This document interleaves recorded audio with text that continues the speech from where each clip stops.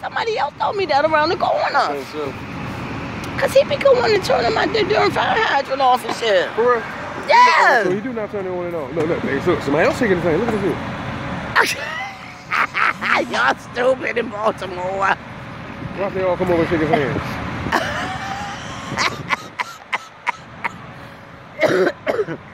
Let me get this shit on camera. This is some dumb shit.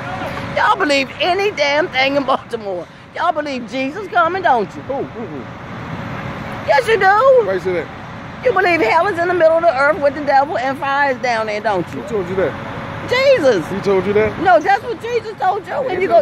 Yes, he did. When you go to church, don't you? You a Christian. I don't go to church. Who told you that? When you was little, you went. Yeah, that's when I was little, but I didn't understand what I was doing when I was little.